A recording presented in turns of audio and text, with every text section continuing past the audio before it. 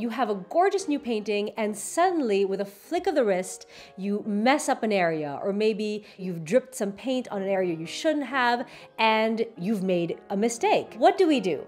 So on the tail of this butterfly, I have a brush stroke, which is obviously a mistake.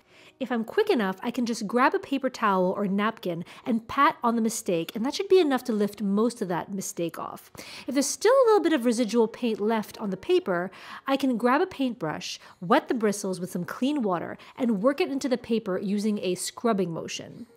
Dry your paintbrush on a paper towel and then use that same brush to lift off the water and pigment from the page. It takes a little bit of practice, but once you get the hang of it, you'll love using this trick over and over again.